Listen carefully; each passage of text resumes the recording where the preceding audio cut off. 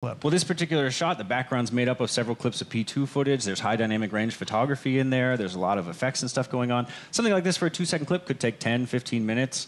And, you just saw me hop right back and forth and check it in a second or two. Excellent. So what else did you find that would be useful kind of to summarize here? Oh, there's like no shortage of things that I could talk about. There's like the new 3D and after in Photoshop that I can move into After Effects. There's the inclusion of Imagineer Systems Mocha AE tracker system that's going to really help out a lot of things. There's a whole lot of floating point additions, stability improvements, speed enhancements. There's a lot of things like the Ben, new cartoon It's effect. Getting a little late right now. Thank you very much. Appreciate your time. Thanks so much. Thank you for taking time with us.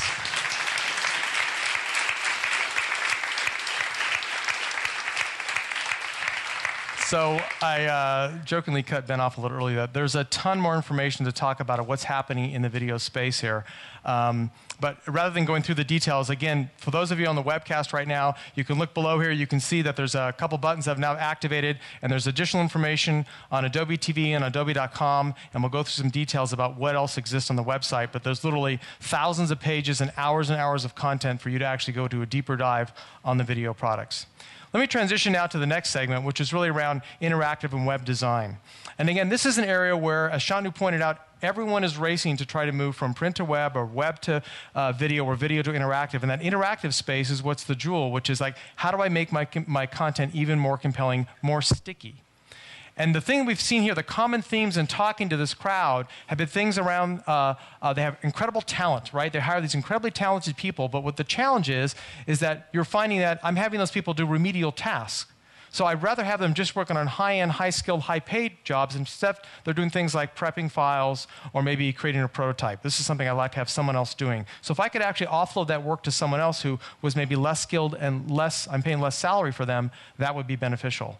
The area of understanding complex ideas. So if you have this complex interactive concept that you have, and you want to give that to your client, the challenge is, how do I do that in a way where they're not going to be confused because I'm showing the static 2D prototype?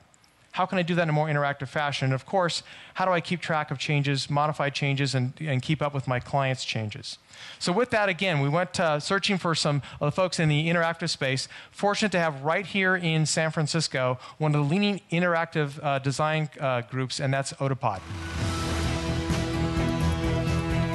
So Otapod is a local San Francisco-based digital design agency. They have an incredible, stellar group of clients, including Nike Skateboarding, Nike Snowboarding, the Museum of Science and Industry in Chicago, Sony PlayStation products, as well as Microsoft Zune product. So with that, I'd like to introduce Tim Barber, who's the creative director and partner and one of the co-founders, as well as Chaz Liu, who's the interaction designer. Tim and Chaz, come on up. Hey, Chaz. Hey, Tim. So first, I noticed we didn't have this in rehearsals, but now he's got a wristband on. He's gonna you're gonna make him sweat during this demo? I certainly hope so. Okay. So again, you haven't had much time. You've only had a couple weeks. We gave you an early copy of CS4. We'll let you kind of play with it, let your folks kind of have take a spin around the block. Tell me, what'd you find? What was interesting? Well, we did some stuff for Nike Skateboarding. We're always working on something for the guys at Nike Skateboarding. And let's say we want to add an animation of one of the team riders to the website.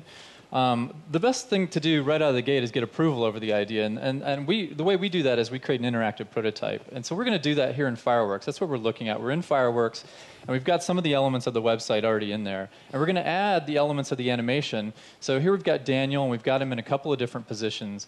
Now, let's say we've got him all lined up where we want him. And at that point, we're pretty much ready to create our prototype. So let's go ahead and export. Now, this is the cool part, because when we go to export now, we can enable password protection. We can turn on commenting so that as a document gets passed around, people can add their thoughts to it. We can even disable printing if we're going to limit distribution of the prototype. And we can do all that because now from Fireworks, we can actually export a PDF as well as HTML. So that's what we're looking at here, and we've got some simple navigation interactivity where we navigate over to Daniel's page, and we've got him on there, and we can click on him and see him in different positions. So we're communicating the idea of how he's going to show up and what he's going to do. So we're looking at a PDF, so you're taking advantage of all the document management things we have built into PDF now. How is that significant to your workflow, though?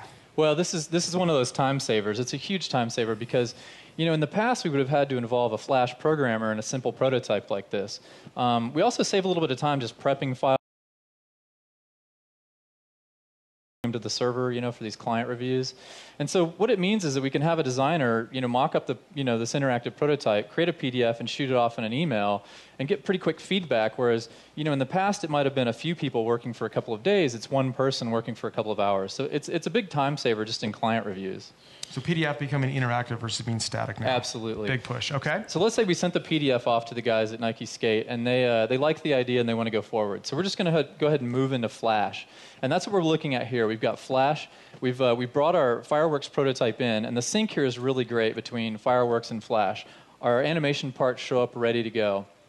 So the first thing we're going to show is one of the coolest new features of Flash, which is the inverse kinematics.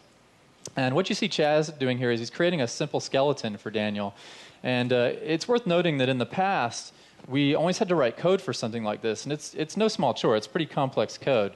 But now, not only do we have this visual tool, which is much easier to use, but it's all baked right into Flash.